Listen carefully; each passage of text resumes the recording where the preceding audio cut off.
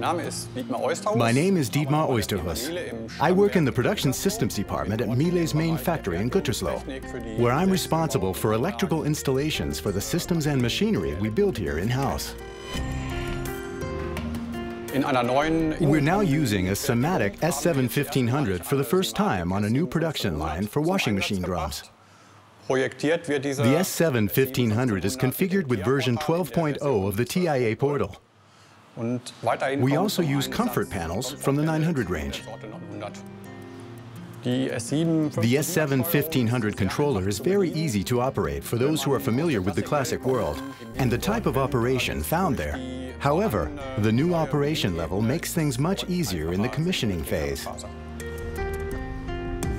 The thing I noticed is that initial commissioning with the new control panel on the CPU is much easier thanks to the outstanding user interface.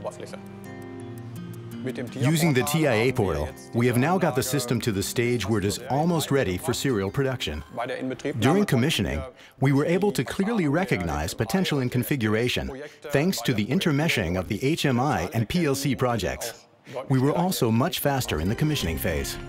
I estimate that you could easily save up to 20% in engineering workload for configuration by using the new TIA Portal, because the behavior is much simpler and you don't have to jump from one program package to the other as often.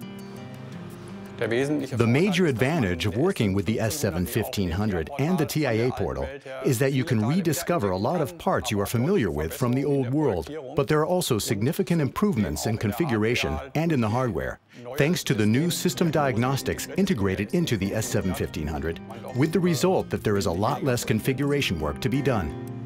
We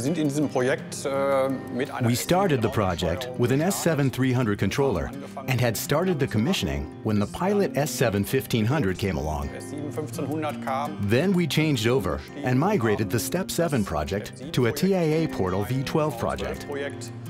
From that point on, we only configured with the TIA Portal.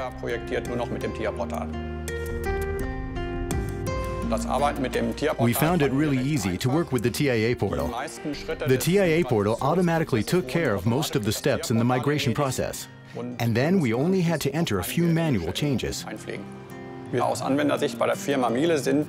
the user point of view, we at Miele naturally try to get the most user-friendly software tools so that when our systems are up and running, the maintenance staff can make simple program changes during the maintenance phase or eliminate faults.